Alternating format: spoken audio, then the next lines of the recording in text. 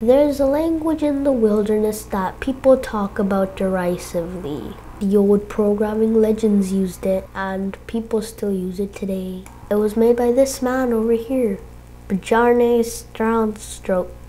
I can never spell that correctly. If you haven't guessed already, I'm talking about C++.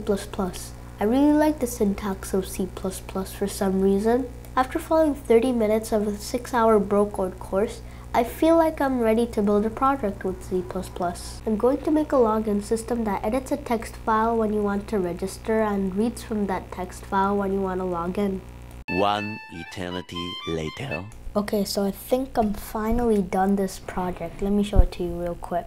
Okay, so here's my terminal. If I show what's in this directory here, here's my program file, which is an assembly, and here is my C++ file.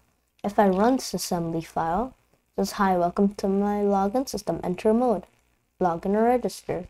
Since we don't have any accounts, let's say register.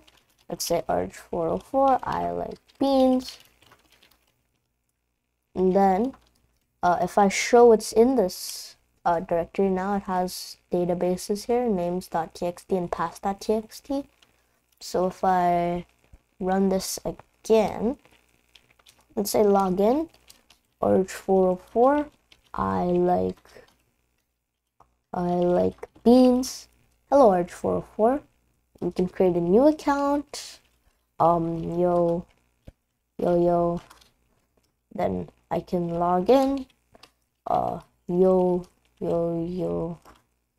And that Arch404 thing. No, hold up.